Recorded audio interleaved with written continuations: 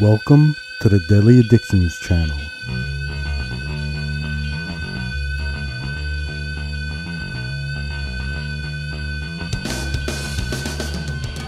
Hello, thanks for joining me. I'm going to be doing a podcast on a movie called The Monster Squad. Now, say what you will about this movie. I know it's not as good technically as The Goonies, but it is just as loved by me. The movie came out in 1987, directed by Fred Deckier. You have Stan Winston doing some of the special effects. The actors, no one you really know, I guess, in some sense. So it is a movie called The Monster Squad about the classic monsters. And it just captures my heart. It is unending fun for me. Now, when I was younger, the first things I was fascinated with is probably the old black and white horror movies from Universal. So Dracula, Wolfman, Frankenstein, Creature from the Black Lagoon, The Mummy, all those black and whites. And I followed everything, and I would piece together what movies were connected. I knew all the different Frankensteins at the time. I was fascinated. And as soon as I was old enough and started doing models, I started doing the Universal Classic Monsters. They had a whole run of them in the store. And you can go and get the Wolfman and Dracula, Creature from the Black Lagoon, Frankenstein. Now, they weren't as complicated or as complex as, like, some of the fighter planes and some of the cars. They were mostly, big pieces that stood on a base, and then you painted them. Oh, if I wish I kept those from my childhood. I had such a fascination, and it just harkens back to I can probably being a toddler, just growing up, being born in 1971, just everything that these Universal monsters brought to the screen, and my love of Abbott and Costello, and you just have gold right there. And this gives me that feeling. It's mostly a comedy. It's got some dark parts in it. You got Dracula trying to get an amulet, and he's recruiting all the monsters, and, he's the one in charge, so to speak. The plot is about, I think they're mostly younger than teenagers, except you might have one in there. The older one that they kind of recruit. And they have this monster club, and they no trivia. It's a great kids movie in that way. The little sisters, adorable. How the plot comes together is just fun as hell. The recruitment of one of the monsters on their team, it just gets you in the feels. It just brings me back again. And I'm older here than I was in the Goonies. So I'm 16. But it just brought such a joy to me, like I said, from growing up with the Universal monsters since I can remember. It's like Universal monsters, Rolling Stones, Kiss. These are the things that are formed as just around me rather than, something I found, and they're part of me. And the Monster Squad is definitely one of them. It's got that we got to get our friends together feel. It's not like a treasure hunt like the Goonies, but you got this great cast of kids. They work great together. How you wrangle some of the younger ones, the little girls, just hilarious. And you've got the teenager, adult, cool guy with the leather jacket who kind of befriends them because of ulterior motives in a way, but becomes a major part of the team. And they've got to take on monsters. I mean, we got the Mummy. I don't know if they call him the creature. Well, it's a gill man. It's a Creature from the Black Lagoon, the Wolfman. And like Goonies, this did leave an imprint on the genre. It wasn't that big of a box office thing, but it definitely is a cult classic. gaining a lot of attention, a lot of fans over the years. Wolfman's Got Nards. Come on, that's just classic. And there's the feel to the whole movie. It's paced well, it's got great shots and special effects. The monsters are done great, if not a little more on the comedic side in a sense, but there's some dark stuff in this movie which is pretty relevant when you're looking at the other side of it.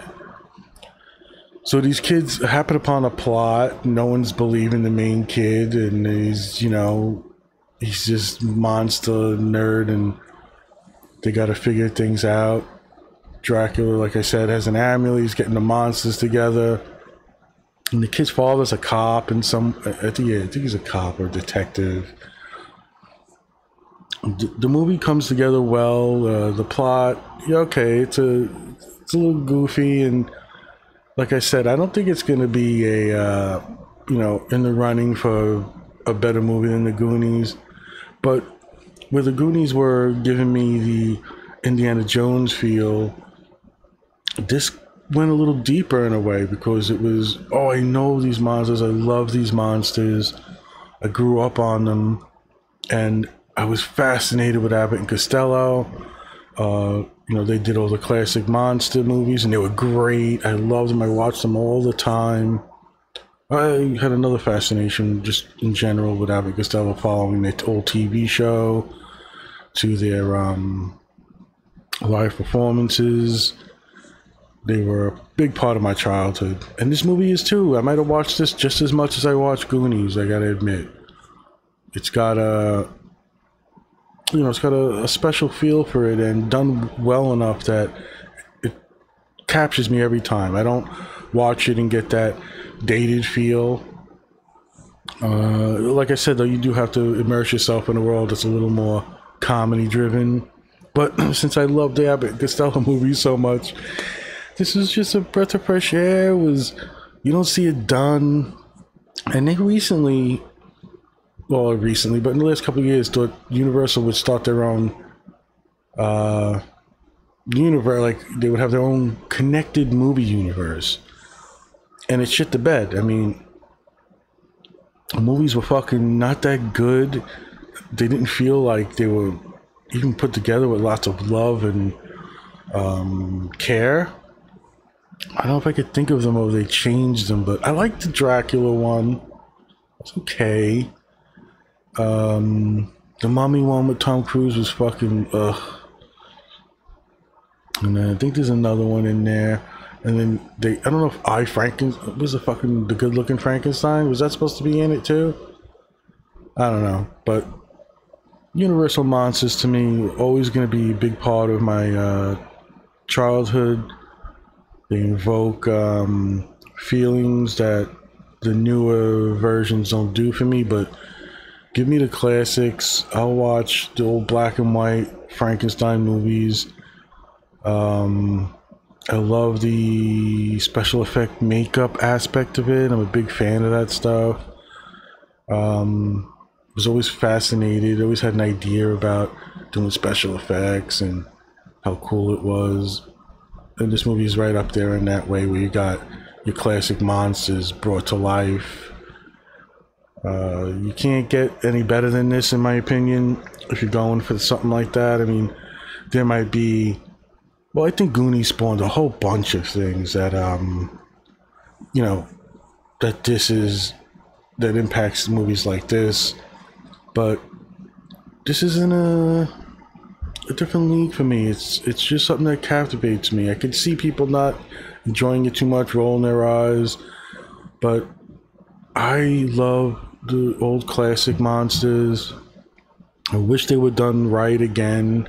I mean, you get your, Bram Stoker's Dracula I loved. They're out there. But this one kind of, like I said, kind of blends in that comedy that I love from Abbott Costello, but sets a tone about children.